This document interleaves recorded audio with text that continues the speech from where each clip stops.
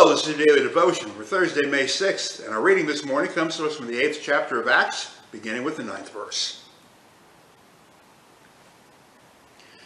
Now a certain man named Simon had previously practiced magic in the city, and amazed the people of Samaria, saying that he was someone great.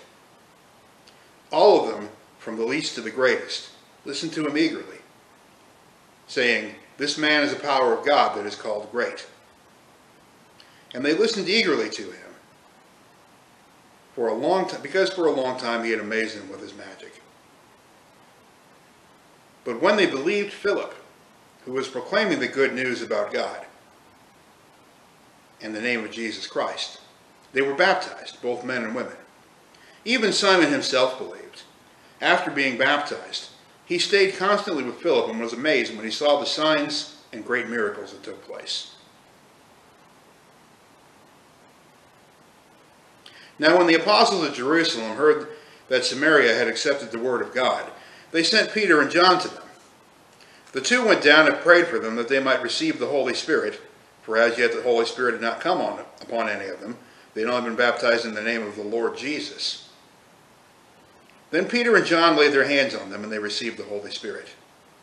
Now when Simon saw that the Spirit was given through the laying on of the apostles' hands, he offered them money, saying, "Give me also this power so that anyone on whom I lay my hands may receive the Holy Spirit."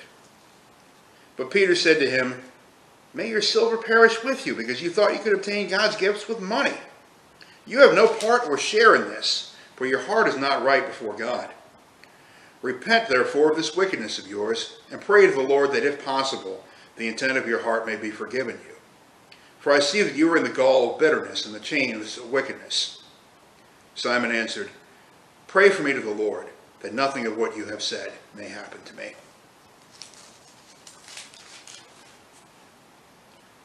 Yeah, we don't read this story in church very often, do we? Many of us would be somewhat amazed to hear that there was an actual practicing magician anywhere in Scripture. I can't explain what it was that Simon the sorcerer did, and it doesn't matter. Because whatever it was he did that made people think he had power from God, it pales in comparison to the reality of what we see when Simon learns that the Holy Spirit is a thing that exists. He tries to buy it. He tries to buy that power so that he will have it and that he can give it to other people. What does that tell you? That whatever it was that Simon did that people thought was magic, he did it for money. He exchanged his tricks, his spells, his conjurings, whatever, for money. And he assumed that everything worked that way. But what do we know about the Holy Spirit? It's a free gift. You can't buy it. It's not for sale. The kingdom of God simply does not work like that. So Peter is very, very quick to rebuke him and to tell him that he is entirely wrong-headed about the nature of God's kingdom. Simon hears the lesson and decides to repent. And then, like a magician, poof, he disappears, and we never hear of him again. I think that's okay. He's just a character here intended to make a point. And once his point is made, he goes away.